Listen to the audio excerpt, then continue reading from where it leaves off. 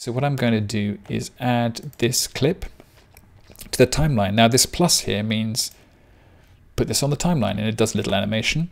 And even though you don't see the effect applied to the clip here, you'll see that it is actually applied in the viewer here. So I'll just play it, and here it is again. And then what I can do is add this clip.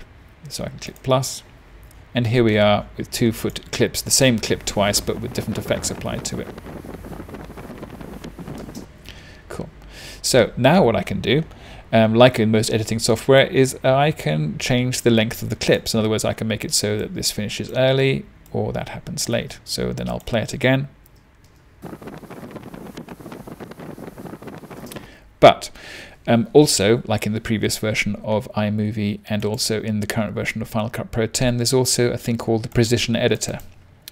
If I double click the point between 2 clips, I can then do more precise control over the clips. I can make it so that this happens slightly later.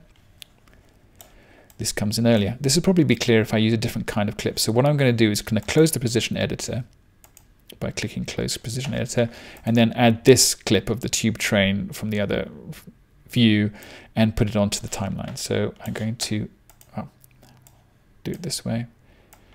I'd selected it all by dragging over it, and now I've got the hand tool, which means I can choose whether to add it to the timeline here, or like in other editing software, put it over here. So of course what I've done now is it didn't want to do that, so I'm going to change the zoom scale here.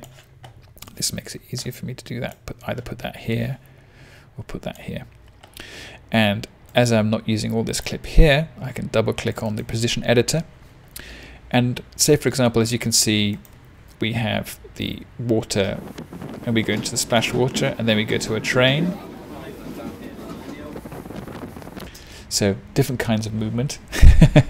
And sorry, it doesn't make much sense. This is just what was on my phone, and I haven't actually got around to deleting it yet. So what I'm going to do in order to make this direction work properly is I can select this clip here.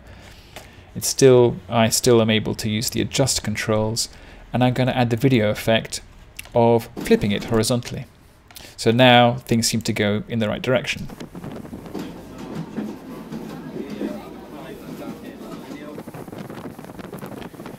So it's as if the tube train I'm looking at suddenly is now going along the water. At least that's the way I see it. So as you can see here, there are various controls available to clips.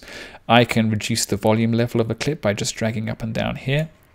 And also I can control whether the audio fades in or out at this stage here. I can now show you the Precision Editor in terms of double clicking here, and then I can choose whether at what point I should cut to the train as it's going into the station. And essentially I can make it so I start later, or show the clip from the train earlier, so when it's starting to appear. So I could say, okay, I want when I cut to it for the train to be partially visible. So I'm going to do play from here. I'm going to press the space bar to play. Sorry, of course I have to leave the Precision Editor. It was just showing the current clip, so I'm just going to do that. I think that was me clearing my throat while actually on the using the iPhone. So I guess you can't hear the clip, but I can. So I'm just going to go back a bit. Cool. So in iMovie, you can add clips. You can add effects in terms of flipping a shot like this, or you can rasterize it. You can do these other effects. So I click video effect here. It looks like a pop-up menu, but it isn't a pop-up menu. It's a kind of button that allows you to add effects.